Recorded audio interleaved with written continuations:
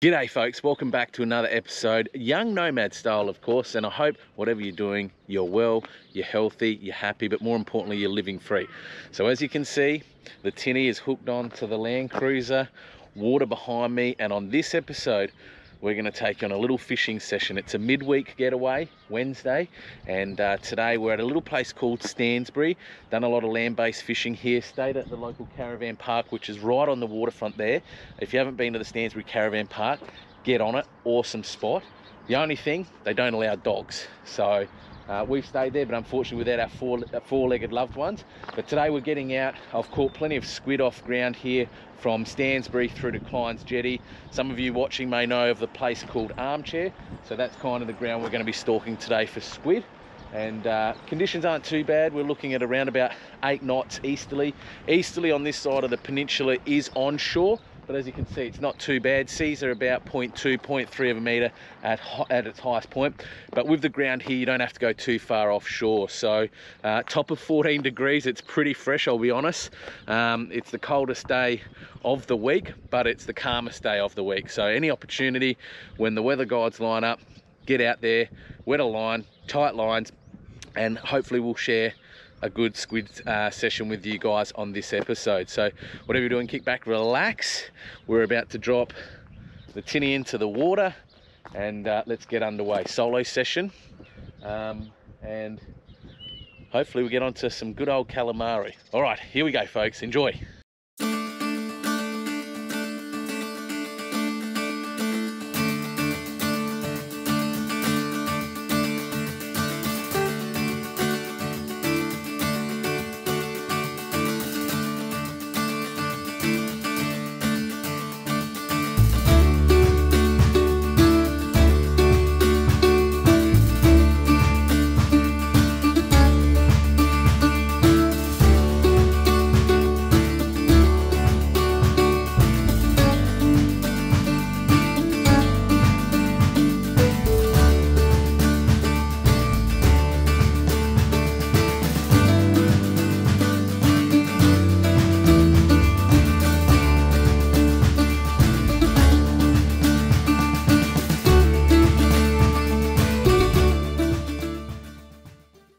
Alright guys, we're on to a squid here. So we pushed out to Armchair, but yeah, it was very cloudy and murky out there. It wasn't that good a condition, unfortunately. We've got a double header, we're both on here. Both are on. So yeah, just drifting, came in a bit closer to Stansbury, and we're in about 2 meters of water, a bit bumpy. The old Willy weather prediction and forecast is about a metre on what it really is.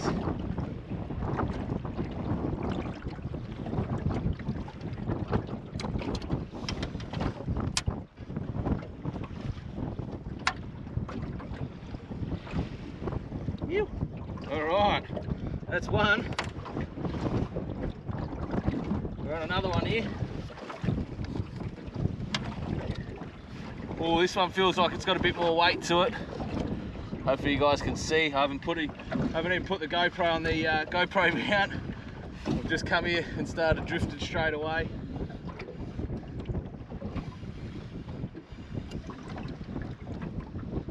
Oh no, a little bit bigger than the last one.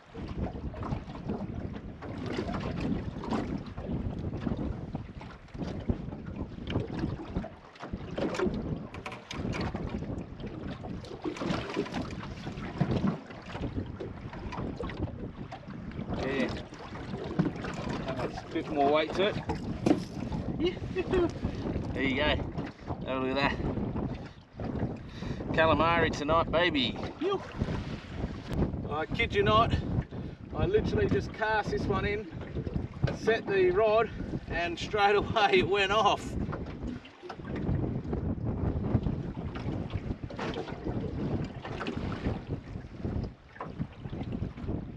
Similar size again.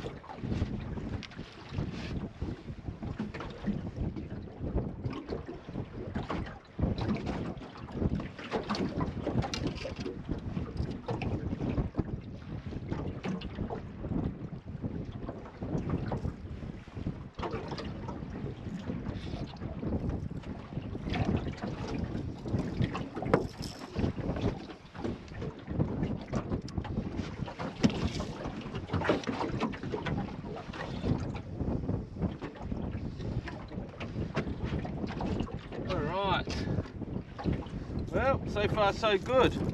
3 casts, 3 squid. So far that little new one I bought from the boys' sports fishing scene. Big shout out to the lads. That one seems to be 2 from 2. Let's get it back in the water.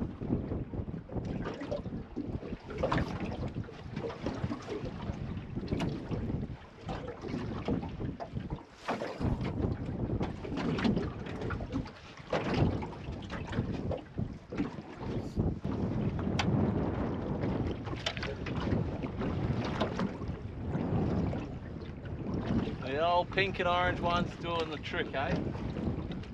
It's a smaller one, this one.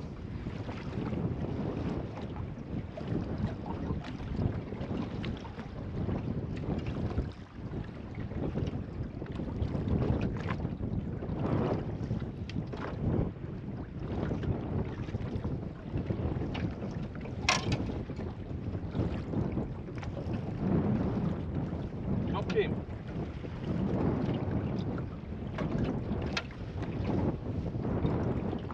Oh, dropped him. Only just had him on. Got the net there too. Should have grabbed the net. Haven't had a chance to even put these ones in the eskiers yet, and just getting smashed at the moment. Oh, back out she goes.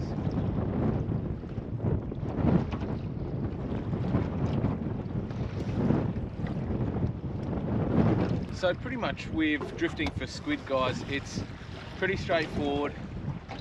Easy going, it's quite relaxing because you don't have to do a lot of work. But essentially what I do is I use a float such as this, and then you jag obviously at the bottom of your line, and you just tie this float off to the depth that you want to get your jag as close to the ground or the weed, but obviously without touching. So what I do is I use my sounder. At the moment we're in 2 meters of water. So then what I'll make sure I do is I make sure the length from this float down to the jag is going to be about 1.6, 1.7 meters. So that way I'm at least a good 300-400 mils off the ground. Obviously you've got to allow, as the tide and the wind pushes you on into the shore, obviously it starts to get shallower and shallower. So that's what works for me. And it's just simply cast, kick back, relax, have a feed, a cold drink, and wait for the squid to hit the jag. So let me know your thoughts in the comments below as to what successful squid setups that you love to use, whether it's drifting, whether it's anchored up or land-based. Let us know what's your favourite squid rig in the comments below. Look forward to reading them and seeing your ideas around how you go squidding. Well, I jinxed myself. We had 3 from 3 casts. I've now had 2 more casts and nothing so far. But it's the game of patience fishing, and he or she that is the most patient will absolutely catch the most. The other little tip I'll give you with squidding that I find that it just increases my chances of getting on. But I use this Glow Max spray. It's a scented spray. It's the Nature Bite series. It's not cheap, the can. I think it's about 15 or 20 bucks I paid for it. Again, from Sports Fishing Scene, the local boys there on Port Wakefield Road, Cavan. But I just spray a little bit of that on the jag every dozen casts or so, just to put some scent out there, and I just find it increases my conversion and my strike rates. I've literally had sessions where I've used this stuff and I've got almost a dozen, if not more, squid back to back on every cast. So just about increasing your chances. We burley for fish often. Well, it's the same here, using some scent to just draw those squid and entice them a little bit more to come out of their natural habitat and hit the jag, not just reliant on the color of the jag. The jag that I've got out there at the moment, I've got one that is a rattler and one that's not. Again, that pink and orange one I showed you that's had the most hits so far, that is the rattler. So it seems that color combined with being the rattler and a bit of scent, that one seems to be the most popular one so far. But let's see. It is 11:55 AM.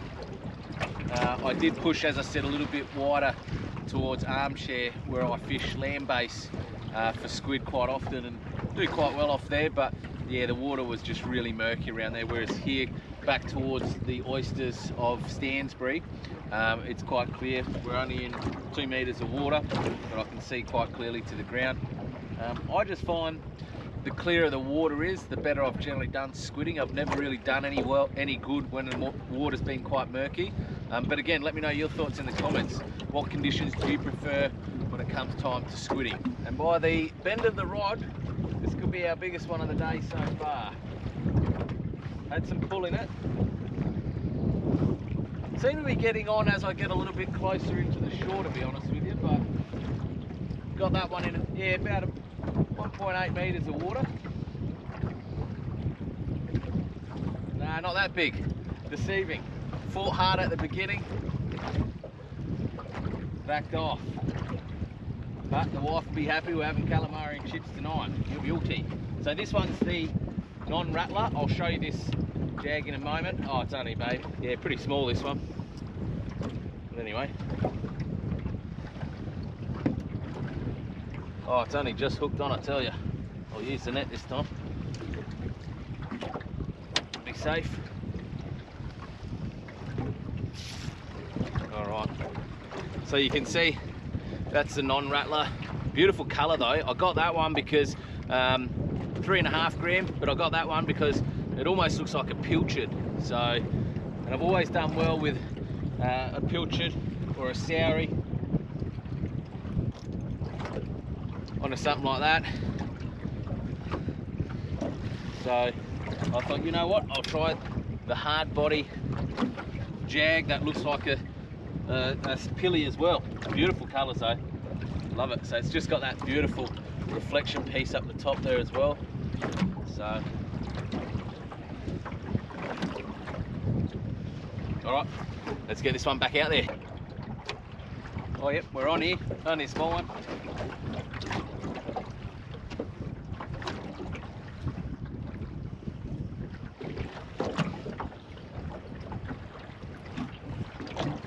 So now I've just pushed out a little bit deeper this time, 2.6 meters of water.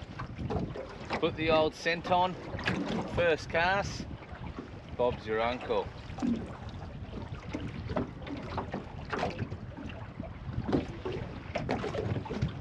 Maybe this one.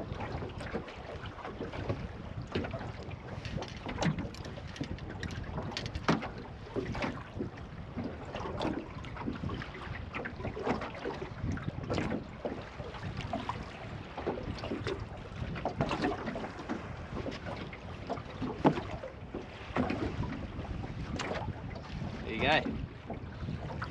That's a perfect mulloway bait right there. Or kingy. We're going to be hitting the kingies in October, so stay tuned for that episode because that's going to be one epic session. Hopefully we've got a whole group of us heading down to Port Augusta. We've hired out a couple of holiday houses and 4 days or 4 days there, but obviously travel time, so 3 full days fishing, and that'll be one great trip that I'm really looking forward to. Caught a few kingies in my time, generally just pups though, so if we could get that illustrious 30-40 kilo kingy, oh man, that would be unbelievable. Pound for pound, the hardest fighting fish, I reckon. And that would be the perfect bait right now for a kingy on a downrigger. Wouldn't get any better than that, perfect size. All right, let's get this one in the bag and get the jag back out there. Well, it's just gone a little bit quiet for the moment. We are at pretty much the bottom of the tide. So the tide's about to push in. It's now 20 to 1. But yeah, obviously less tidal movement, less activity I generally find with squid.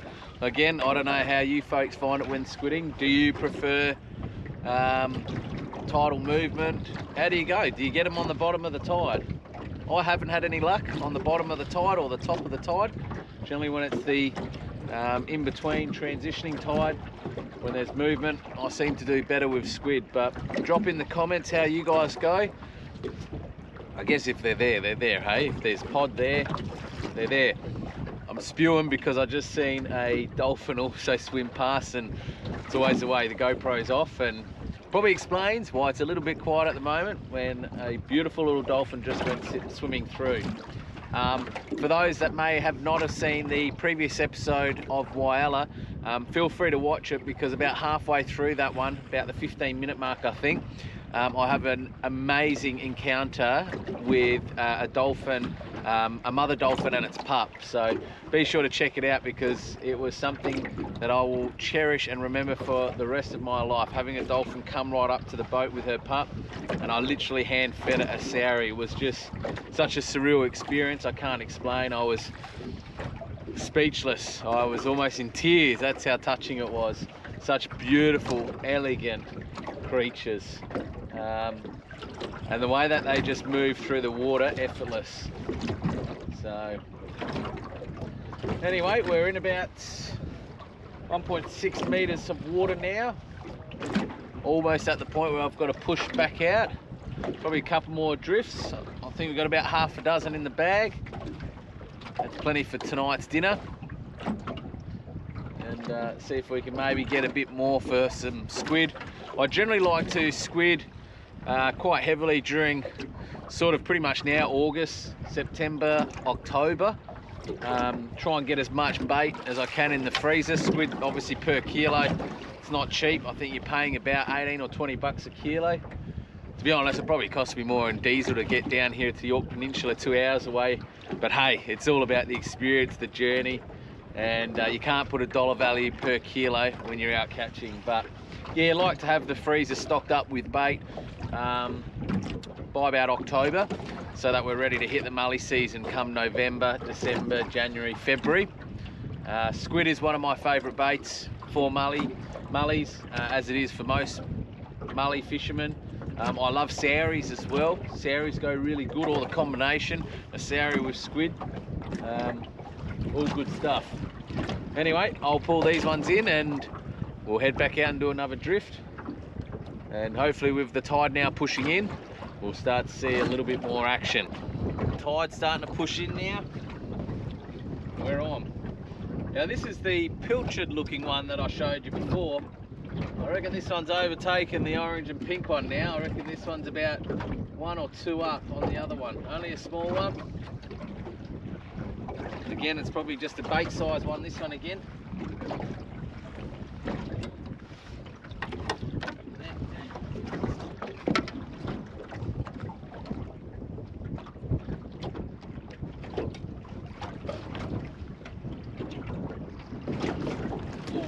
Oh, got me.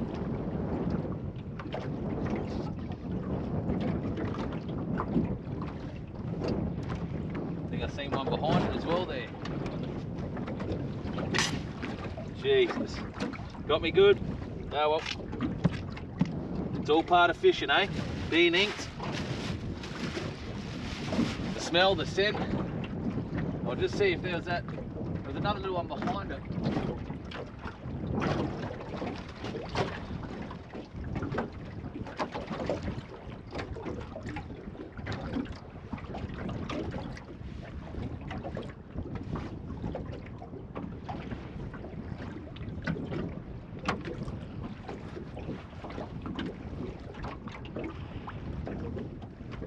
It's amazing how good the polarized make a difference.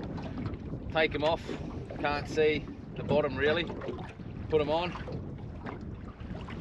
Oh yep, here's one coming up right behind it now. Looks like a good size one too. Here we go.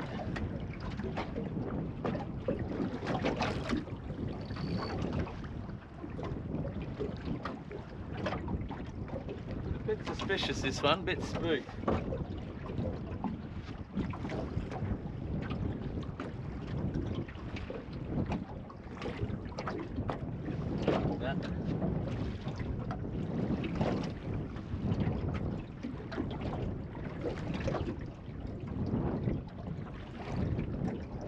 It's a good size one too, that one.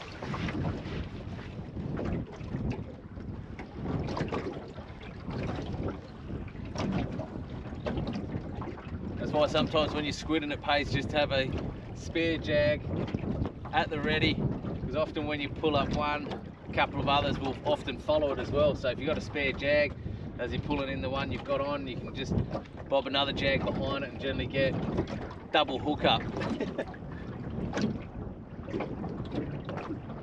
No, he's not keen to take it. Alright. We'll put a bit of the old senti on. So here we go.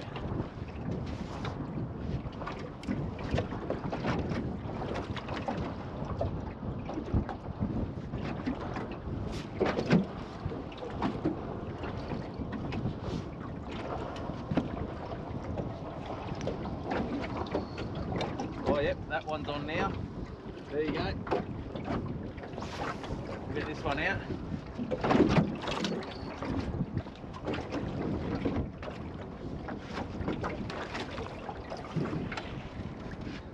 Now this one's on.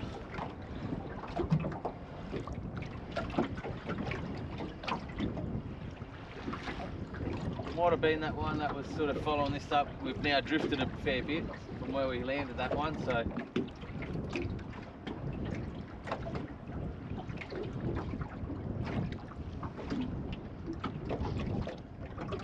try not to get inked this time around, eh?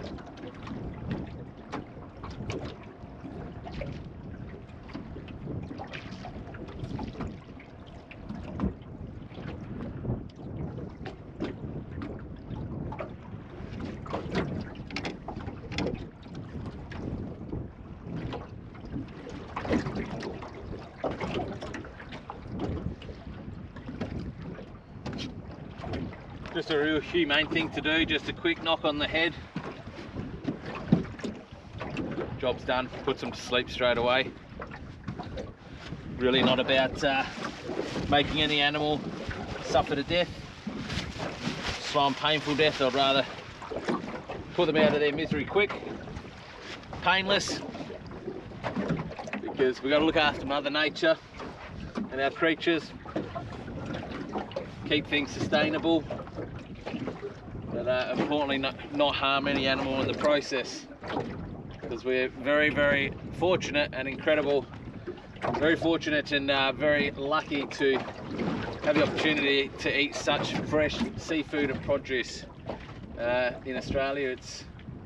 We're very privileged, that's for sure. So we've got to look after nature, its creatures, and all living things. Okay folks, we're back on dry land, just after 2 o'clock. Didn't really get on the water as early as I would have liked, unfortunately, but anyway, a good 3-4 hour session. I lost a bit of time. I lost about an hour because I went to armchair. Obviously no good there, the water was just really murky, so came back in close, and that's what we ended up with as a feast. 1, 2, 3, 4, 5, 6, 7. These two would be the biggest ones out of the 7. So not bad. We'll be having calamari, chippies and fresh salad tonight, so the daughter and the missus will be happy. So sit tight. We've got a 2-hour drive to haul back home, and then we're going to cook this up and show you guys frying up the calamari fresh. Doesn't get any better when you catch your own food and cooking it up fresh that day. Doesn't get any better. Straight from the sea, straight to our plate this evening. And the weather, believe it or not, is actually getting better as the arvo goes on. Have a look at it. Doesn't get any better than that. 3.75 metre dart tinny did its job. Love this boat. Have an absolute ball on it. Ew.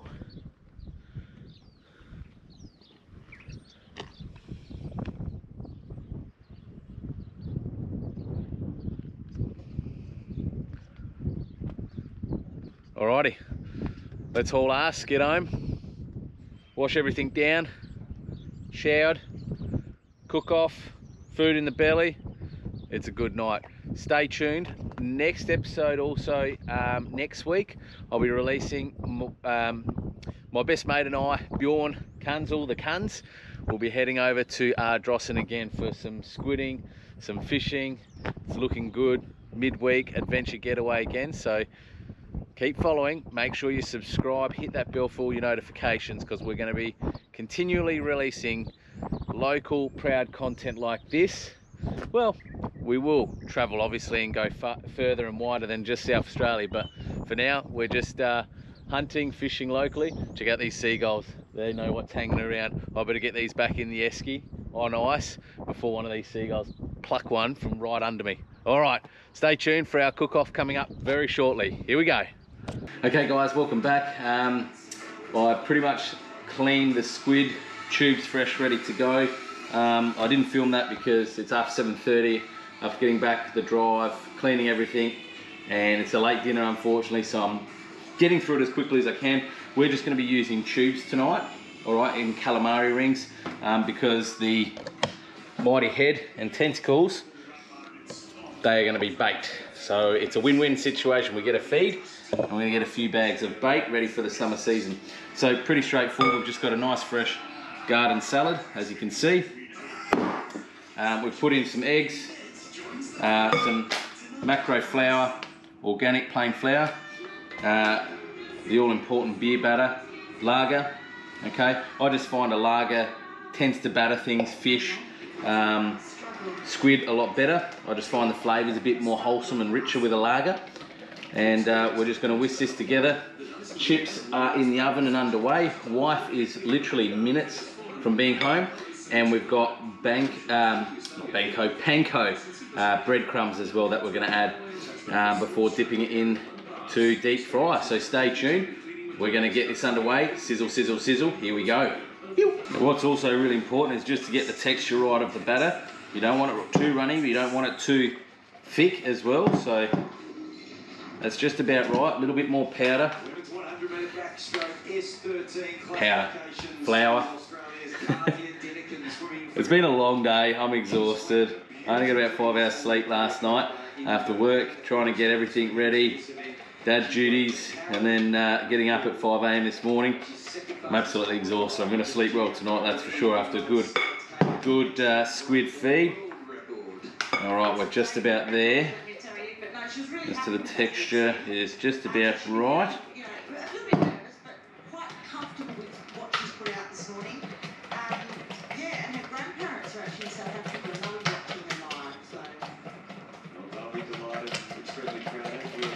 Yeah, that's good. That's looking real good, guys.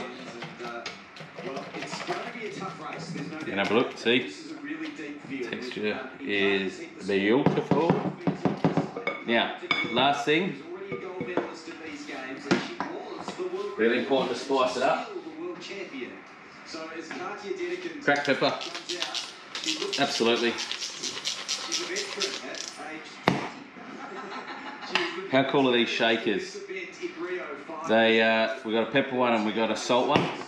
They came from my cousin Karina from I'm Tall Poppy at Noongar there. Local and say business, get behind them. And also what I like to do is just chuck in a dash of onion salt as well.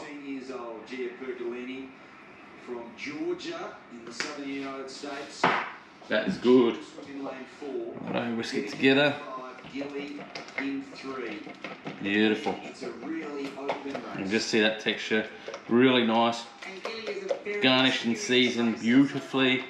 A little bit of flavour to make it pop. And we'll get the oil underway. And here we go, deep fry away. Alright folks, there you have it. Fresh calamari from the sea, straight to the plate, same day, doesn't get any better. Bit of garden salad, bit of chips. What do you think, love? You told me to be quiet. You're filming me already. How is it? Are you happy? Pretty good. I haven't tried it. Full thumbs up for Papa? Fish? No, fish? squid, calamari. No, it's not. I'm joking. Go on, hook in, enjoy it. Hook. Have a bite. Hook in. Go on, do the taste test. Yummy. What is it? Crunchy? Chicken. Ow. I can't even get... There you go. Yummy. It's like fish. No, it's not fish. Are you sure? Positive. All right, that's it for another episode. Thanks for joining us again. Make sure you subscribe, hit that bell for all your notifications. Sayonara. And sayonara. Until the next episode, keep living free. Adios.